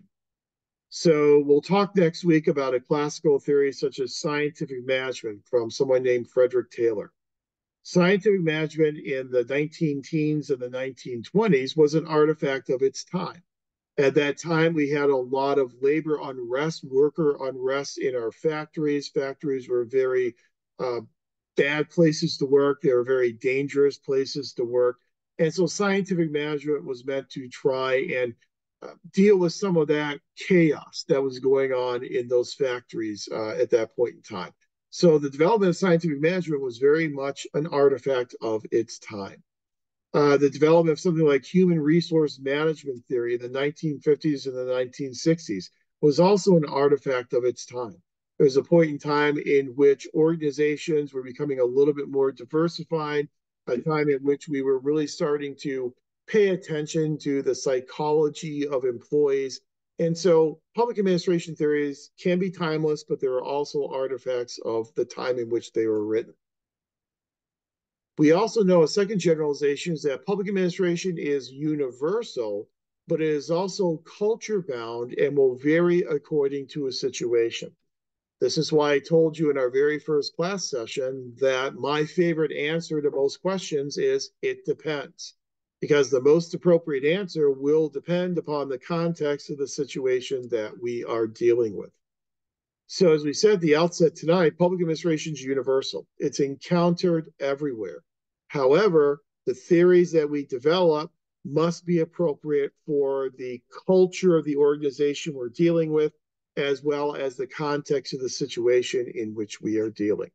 Mary Parker Follett referred to that as leading by situation. The third generalization about the study of public administration is complex, but is intelligible only by simplified models or a step-by-step combining of models. In other words, public administration is a very complex world. It's a very complicated world. And in another slide, we'll talk about some of the reasons why public administration tends to be so complicated. But the only way we can really understand this complex world is by developing theories and models. And if you remember from an undergraduate research course, there's a difference between a theory and a model. A theory will postulate a relationship between abstract constructs. So these concepts that have not really been well fleshed out yet, but we have a general idea of what they are. We have a general idea of what they mean. They're at the abstract concept level. And at that abstract concept level, our theory will then postulate a relationship between those abstract concepts. But it's still difficult for us to measure. So what we have to do is take those abstract theories and we have to then distill them into more specific models, models that will postulate relationships between observable and measurable variables. Those observable, measurable variables will then be indicators of those abstract concepts that we had in our theory. So we have to develop these theories and these models that are intended to help us understand the complex phenomena that we encounter in the world of public administration. Well, going back to my favorite question, well, so what? The so what of that is that if we need to develop theories and models to fit in specific situations, that means that that's going to probably be an academic discipline because that's what disciplines do. Disciplines develop unique theories and models to explain the unique phenomena in those fields of study. So kind of hold on to that for a couple of minutes because we're going to return to that when we talk about the idea of public administration as an academic discipline. But before we get there, let's drill down a little bit more in terms of this idea of the complexity of public administration and why organizational systems tend to be so complex that we need to develop multiple models and multiple theories in order to explain these complex organizations. So what makes our public organizations so complex? Well, there are a lot of complicating factors in the public sector. One complicating factor are all these interconnections between policy making and policy execution and implementation. Whenever you blur the lines between the political and the administrative world, you are by definition introducing a lot of complication and a lot of complexity. You then introduce a lot of questions about who has what role. What is the proper role for an administrator versus a proper role for an elected official? How involved should administrators be in the formulation of policy? How involved should elected officials be in implementation through things such as casework? If you've ever worked for a member of Congress or a member of a state legislature, you know that that member probably spends a lot of their time doing casework, doing work for constituents. So constituents reach out to the office and say, I did not receive my Social Security check, or I was denied eligibility for this federal program. So that member's office will then go and investigate that situation and then advocate on the behalf of their constituent. That's casework. That's getting involved in the administrator side, in the side of policy implementation. So you blur those lines and you end up certainly muddying the water and making for a more complicated situation. The need for coordination. As we know today, a lot of programs and policies are not being implemented by a singular public agency, but rather they're being implemented by a network of public agencies, sometimes a network of public-private partnerships, sometimes a network of public nonprofit partnerships. It requires a lot of coordination between different types of government. The more coordination that is required, obviously, the more complexity there is in the way in which these policies are being implemented. There's a whole body of literature in public administration referred to as governing networks. And if you're really interested in governing networks, there's a person actually at the University of Laverne, so very local, by the name of Jack Meek. And Jack Meek is a Cleveland Browns fan, so that's one reason why I like him.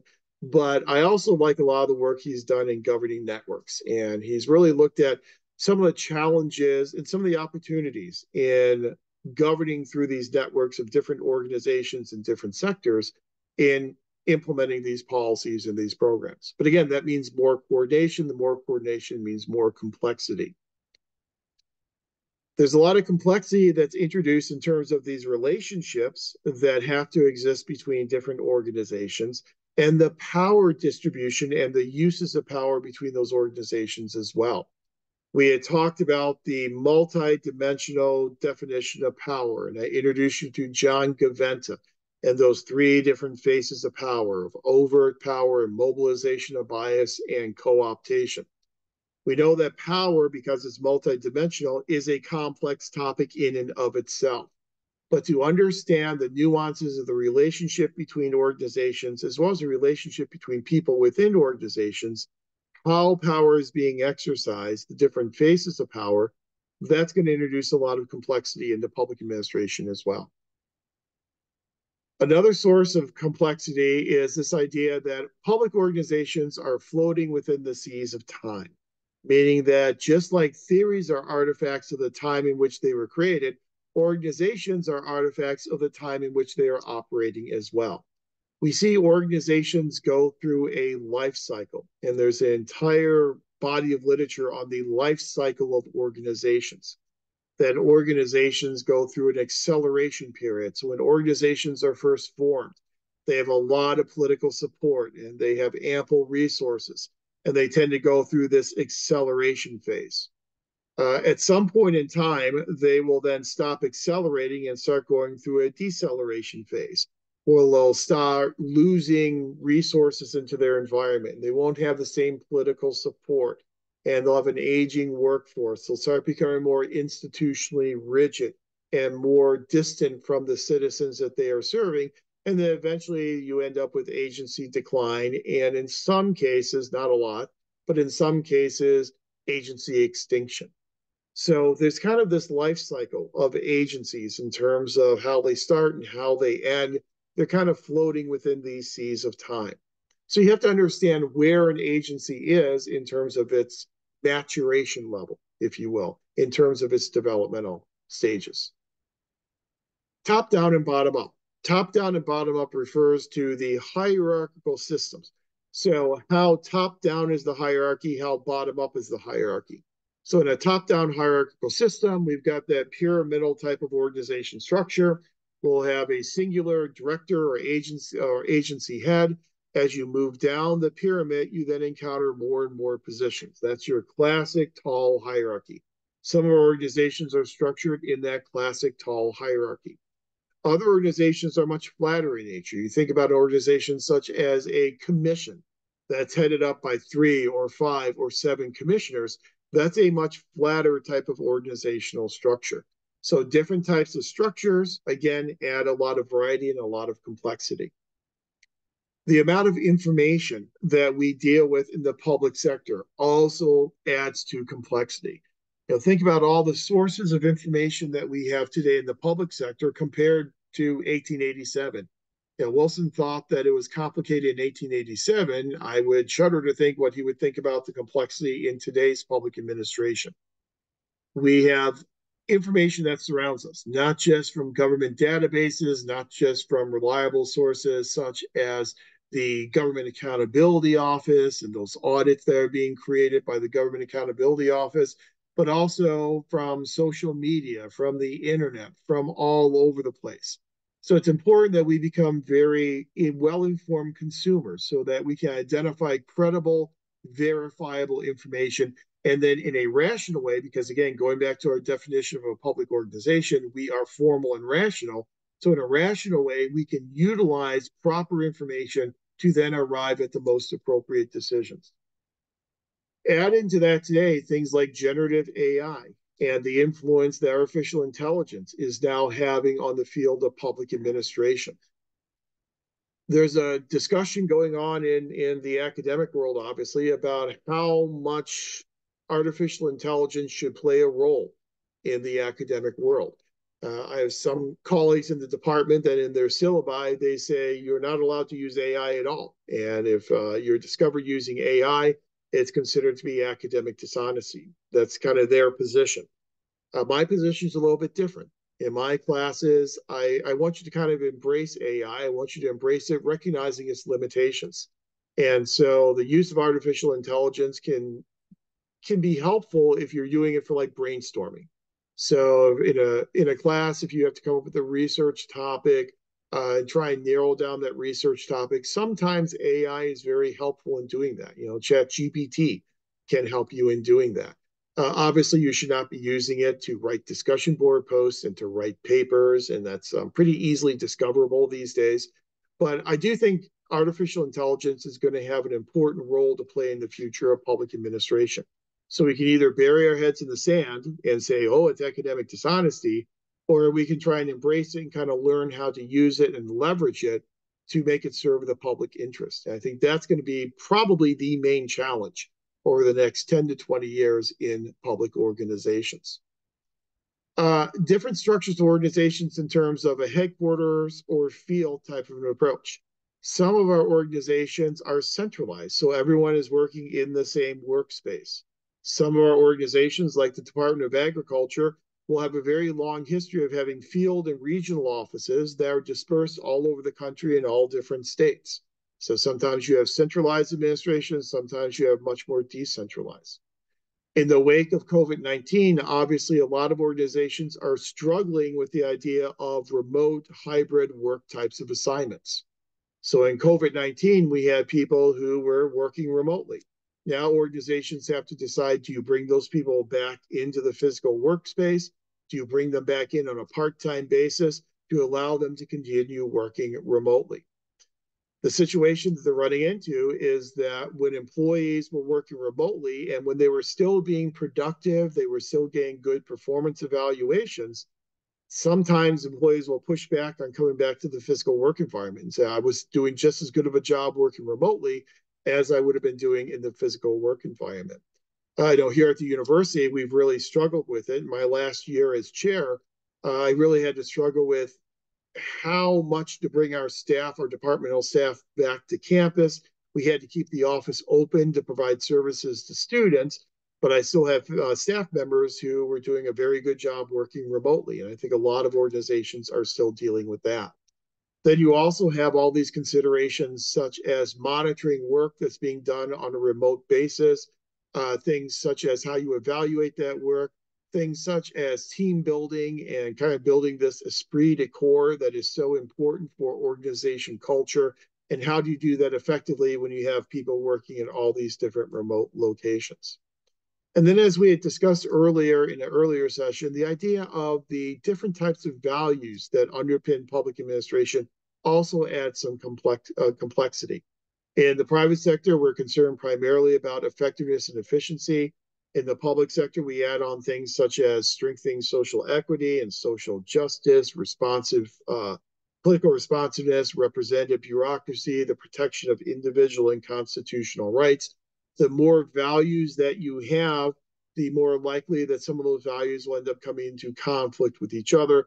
And then again, adding complexity to the study of public administration.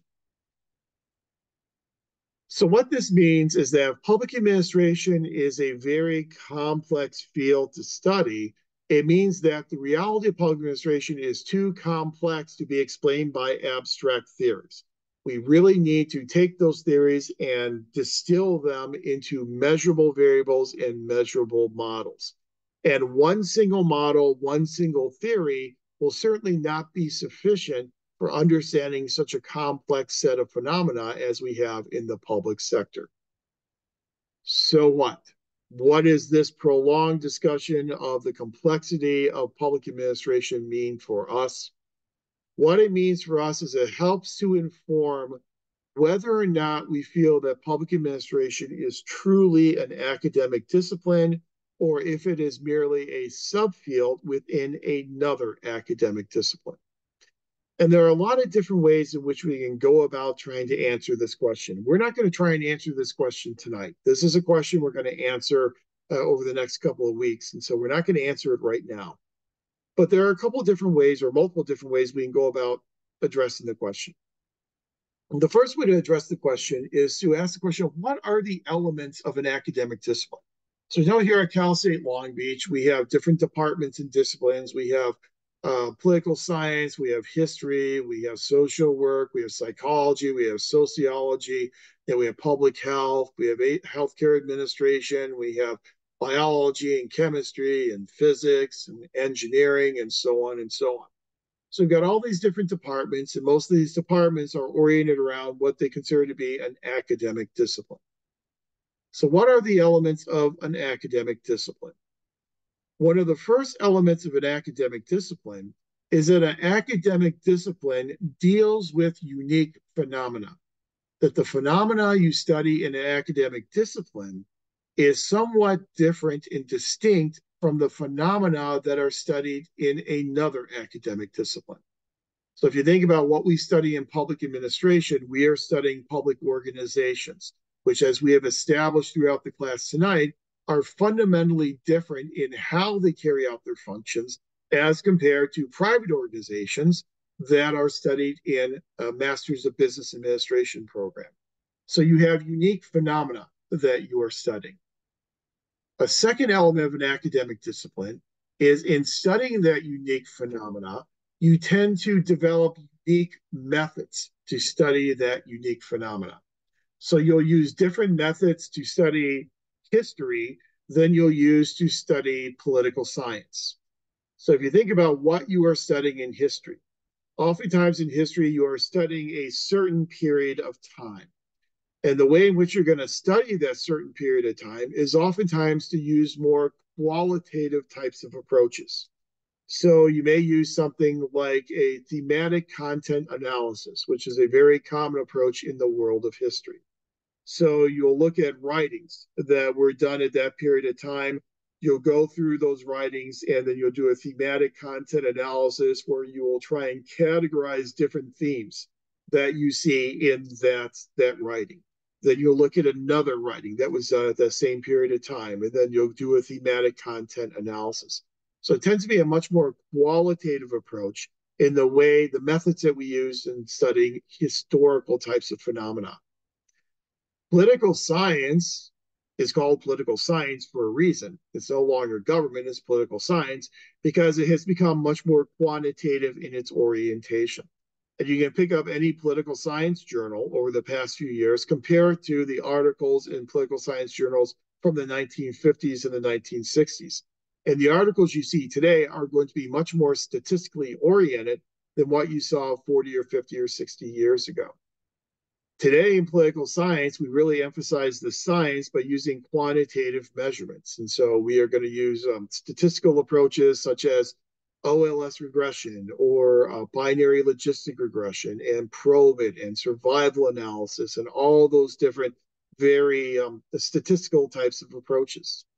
The world of economics, you're probably going to use things such as econometrics, and that's going to be the unique methodology that you're going to use in the world of economics. So an academic discipline studies unique phenomena using unique types of methods and procedures. And then the purpose of applying these unique methods and procedures to the study of unique phenomena is obviously to then generate unique theories and models to help you better understand those unique phenomena. So the theories and the models that you get in history are going to look different than the theories and the models that you get in political science.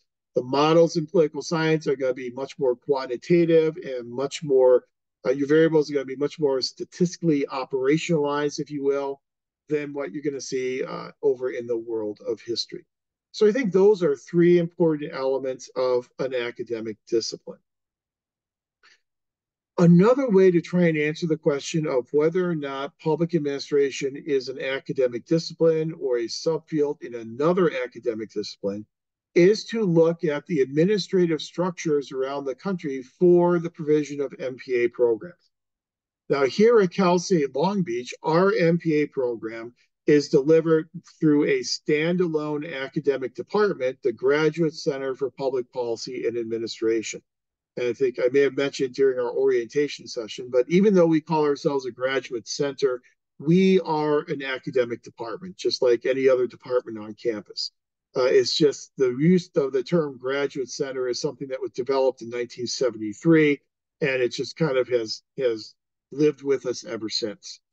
But we are a standalone academic department with our own budget, with our own program, our own faculty. All of our faculty teach 100% in the MPA program. So that's our arrangement. But our program that's located within the Department of the Graduate Center of Public Policy Administration is located within a College of Health and Human Services. That is a relatively unique arrangement for other MPA programs around the country. I think there are only maybe 2 or 3 other MPA programs that are actually included within a College of Health or a College of Human Services. I won't get into all the reasons for why we're in the College of Health and Human Services, but it is kind of an artifact of the past. We used to be our own college back in the 1970s. Then the university grew and we were too small to be a college. And so we were given the choice of going in the College of Liberal Arts or a brand new College of Health and Human Services. And the faculty at that time chose College of Health and Human Services because they want to be a big fish in a little pond. Subsequent to that, over the years, College of Health and Human Services has now gone from being a small pond to being a big ocean. And so it's a much different situation than it was back then. In doing my accreditation site visits, I've had the opportunity to visit dozens of programs around the country, and the primary administrative structure for MPA education tends to be within a Department of Political Science. The program I'm doing a site visit for in 2 weeks, that program is located within a division of politics. That is by far the most common administrative arrangement. I think it's something like 45 or 46% of all MPA programs around the country are in a Department of Political Science. But we also see other arrangements. We see, like when I was at Ohio State, the public administration program at that time was within the College of Business. So it's just another program, another department within the College of Business. Now, subsequent to that, they've generated a lot of their own funding, and the late Senator John Glenn added a lot of money to the endowment. So now they're their own school of public policy. They're their own college. But back then, they were part of the College of Business. We see some MPA programs that are housed within colleges of public health, colleges and departments of healthcare administration. We see some that are combined with departments of social work. So there are a lot of different administrative arrangements, which basically suggests to us that the question of whether or not public administration is a standalone academic discipline has never really been fully answered. Some people will say, yes, it is. Some people will say, no, it's a subfield of another field like political science. When I went through graduate school and got my doctorate, I was in a Department of Political Science. So public policy and public administration served as a comprehensive examination area for me. So I took my comprehensive exams in public policy administration. Another area was presidency. Another area was Congress. Another area was state and urban government. It was one of 4 different comprehensive exam areas. So for my program, public administration was just a subfield within the academic discipline of political science. So that's just a little bit of insight in how you can determine whether or not something is an academic discipline. Moving forward, what you're going to be doing is you're going to be grappling with this question of, does the study of public administration demonstrate the elements of being an academic discipline? And to form an opinion on whether or not you feel that public administration is an academic discipline or just a field within another academic discipline. The big so what question, obviously, is that you are in an MPA program. So as students in an MPA program, you need to have a good understanding of what public administration is and what we are studying and how we are studying it. And so understanding how we study public administration is really elemental to understanding whether or not it is an academic discipline. So in future assignments, such as your Canvas essay number 4, you are going to be broaching this question of, is public administration an academic discipline and why? And so this information we've covered here tonight will then be information that will be very helpful for you as you deal with Canvas essay number 4. Now, again, like everything else, there's no right or wrong answer. So if you believe it's an academic discipline, you'll be justifying why you think it's an academic discipline. How unique is it? How different is it from other academic disciplines? If you don't feel it's an academic discipline, then, well, how similar is it to other fields? And is it too similar to other fields to then be considered a separate academic discipline?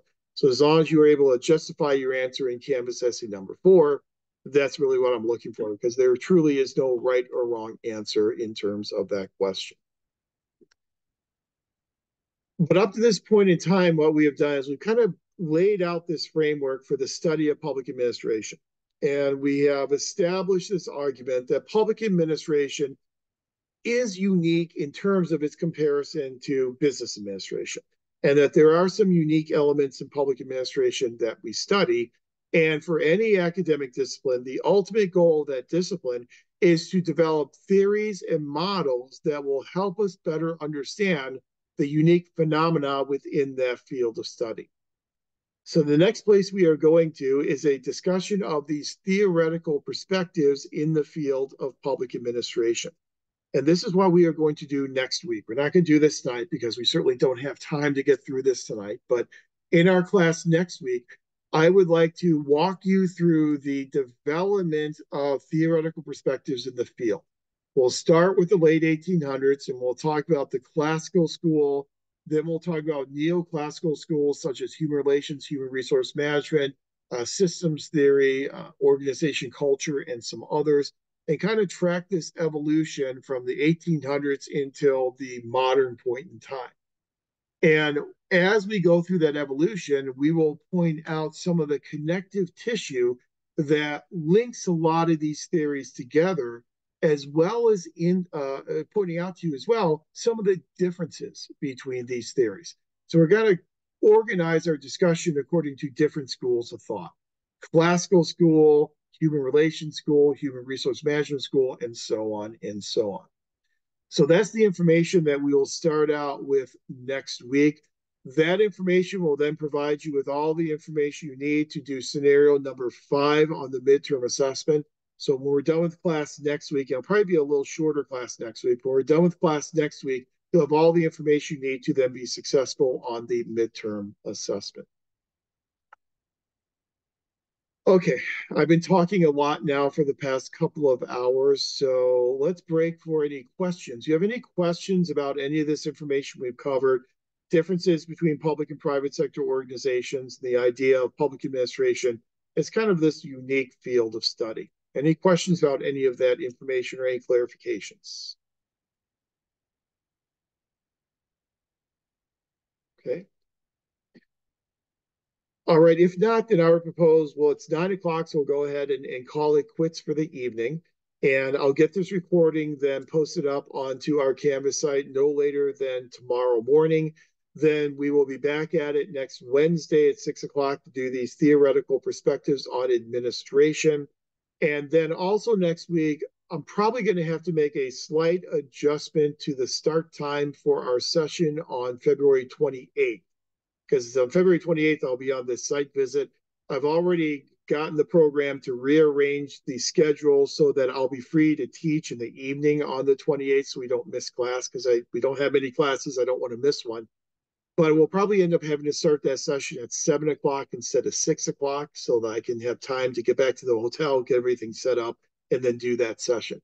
So the session on the 21st will probably start at 7 instead of 6 o'clock. I mean, the 28th, I apologize. The session on the 28th, getting my dates mixed up, on the 28th will start at 7 o'clock instead of 6 o'clock. But I'll remind you of that next week, and I'll also send out an email reminder to just remind you of that later start date or start time. Okay. If you have any questions as you look at the midterm assessment, feel free to shoot me an email. Even though I'm going to be out of town part of next week and the week after that, I certainly will still be available by email and happy to respond to any questions that you might have. All right. Okay, everyone. I hope you have a good remainder of your week, and I'll have the recording up by tomorrow morning. And I hope you have a good week, good weekend, and we'll talk again then next Wednesday. So take care, everyone. Thank you. Thank you, Dr. Powell. Thank you. Thank you. Thanks, everyone. Thank you.